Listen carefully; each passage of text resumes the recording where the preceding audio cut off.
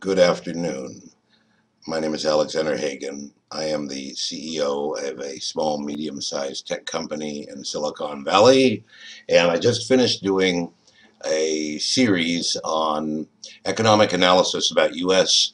economic and military competitiveness in the next 38 years, and what I discovered is extremely disturbing, which is that the United States, according to PricewaterhouseCoopers, not exactly a radical organization, will be the 11th power in the world by 2050 based on current trend lines. And the countries that will be the top 5 powers are countries that currently have very little debt.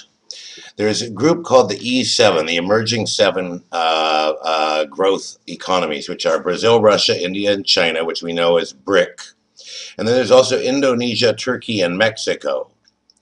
South Korea is part of what they call the G7 plus 3, which would be France, United Kingdom, United States, Germany, Japan. And what we're doing right now, the United States is doing, is you'll have heard Obama came up with a new tough defense strategy. Having a tough, we have 4 times as many prisoners per person as almost any other country in the world. We have more prisoners than any other country in the world. We have a higher poverty rate than we've had in decades, almost 20%.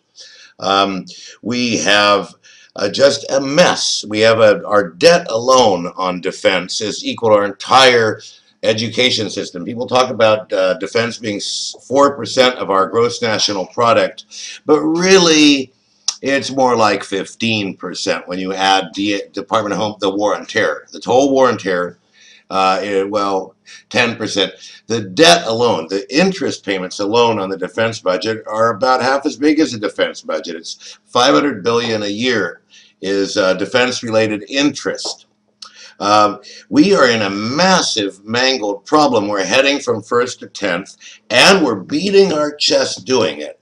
It's instead of having real potency, we are taking Viagra pills. That is what Mitt Romney and Barack Obama are doing. They're taking Viagra. It's going to wear off, and the guys with the real potency, Mexico, is headed to outstrip the United States before 2050. You're going to be going to Mexico. You're going to be swimming the Rio Grande to get a job in Mexico if you let these baboons keep bamboozling you. It is just shocking and frightening. There's only one politician right now who's actually running for office who is aware of what's going on. And he isn't as freaked out as I am publicly, but I think he's figured this out too, and that's Ron Paul. Please watch my series about the New Hampshire debates where I go through this in great detail. Most of the work I did in December was re-examining these numbers. It is absolutely shocking.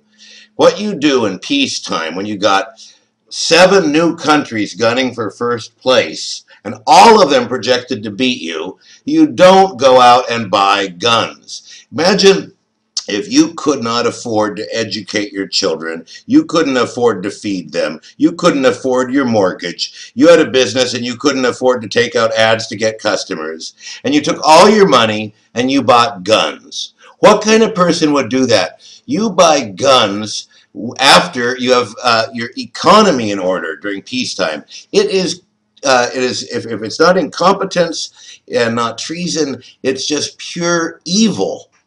Thank you.